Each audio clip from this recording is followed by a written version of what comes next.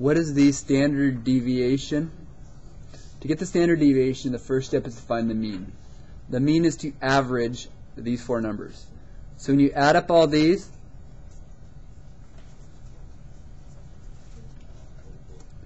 and divide it by how many terms, which is 4, it looks like you get 44, correct?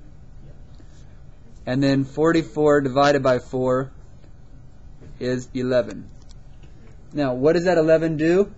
That 11, you need it to find your standard deviation. To find your standard deviation, it's a big fatty square root. You're going to do a whole bunch of stuff, and you divide it by 4, the number of terms. And what you're going to do is you're going to take two things, subtract them, and square it.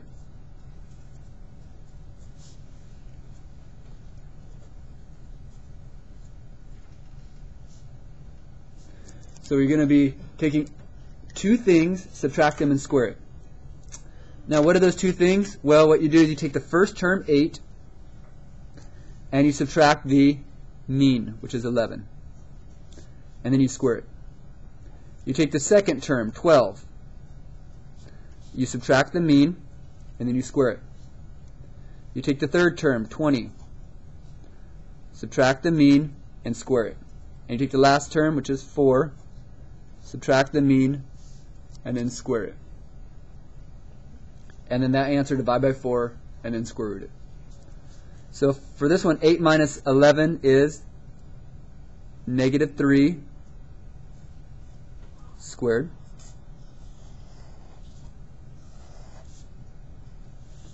Don't forget the 4 on the bottom. This right here will be 1 squared. This right here will be 9 squared. And this last one looks like it's going to be -7 squared. It helps to have a calculator on these. They're kind of long. So, but on the benchmark you're not allowed one, sorry. -3 squared is +9. 1 squared is 1. 9 squared is 81. And -7 squared is 49. Don't forget that 4 is inside the whole square root. And you add up all this top. What 1 plus 49 is 50. 81 plus 9 is 90. 50 plus 90 is? This ends up being 140 over 4. You should notice at least 2 goes into both of them. When you get 2 going to both of them, it looks like we have the square root of 70 over 2, which actually reduces still, doesn't it? That would be the square root of 35. And you leave it like that. That would be a little bit less than 6, because the square root of 36 is 6. It's like 5.9, but that's good enough. Now, number 2. Number 2, I want to find which has the largest standard deviation, which has the smallest. Now, the largest standard deviation would be the data that's most spread out. So the largest would be which set of data has the largest spread, like it's all kind of all over the place. And if you look at all these, I believe C doesn't have the numbers that are farthest apart. You have a 1 all the way to a 41. You have a 30. They're kind of all jumped all over the place. When you compare all 4, this data is mostly spread out. Now, what you'll have the smallest standard deviation would be the data that's most closely knit, close together. All the information is very close.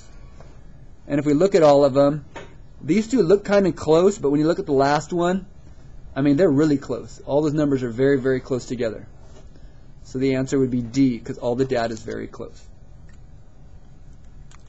Now, the last question is variance. The only difference between variance and standard deviation is no square root. So basically, the variance to this problem would have been 35. Kind of almost very easy. So the first thing you need to do to find a variance is do the same process. So you first need to average.